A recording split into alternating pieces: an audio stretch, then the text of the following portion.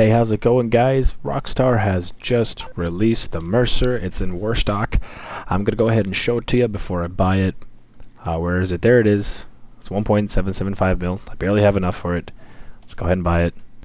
Looks like it's coming equipped with some things. Let's go ahead and buy it now. I'm gonna send it to my garage here. I think I got space. I do. I got space for 2 more. And once it comes in, I'm gonna see what I can do to it, how I can upgrade it, and I'll see you then. Here's a little walk around of it. This is what it looks like. It's a pretty big thing.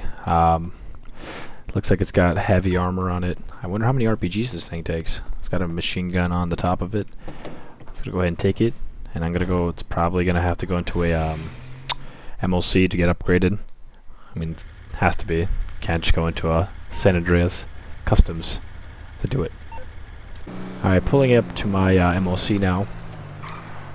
About to put this inside, upgrade it. Yep, you do need your MLC to upgrade this. Let's see all the things we can do to it. See if we can add any sort of more artillery. Maybe some. Just looks like armor upgrades are on sale for 1. Brakes, of course, pretty standard.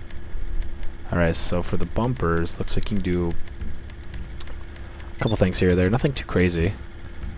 For your engine, of course. Exhausts. Okay, the exhausts are kind of cool. I like those 3 that, yeah, I like these. Those are kind of cool. I'm also a fan of this, so I'm going to actually buy that right away. For your grill, you can, okay, you can do some interesting things. You can make like kind of like the Jeep kind of look to it. But I think I'm going to go with this combination grill. For your hood, oh, you can put a little spade on the top of it, which I think what I might do. All the other ones look pretty basic, so I'm gonna go ahead and put a spade on top. Livery. Oh, this is cool. Blue tartan. It's free. This is also free. Orange shade camo. I'm not sure if it's on sale. Active item. Okay. These ones are locked. You got to do this to do research on the bunker property, but it's pretty standard ones over here. A lot of cool army ones. I think I'm gonna go with the blue tartan. Everything else is be pretty self-explanatory. Roof looks like you just add a few more racks, like military racks. Just go throw it on. Okay, so yes, here's a 50 caliber minigun. Oh, I don't have enough money. How embarrassing! But you can add a minigun on top of it. Side skirts, pretty standard. Nothing too crazy there. Transmissions, turbo, all that stuff. Windows, you can of course change it to limo, and then you're pretty much good from there.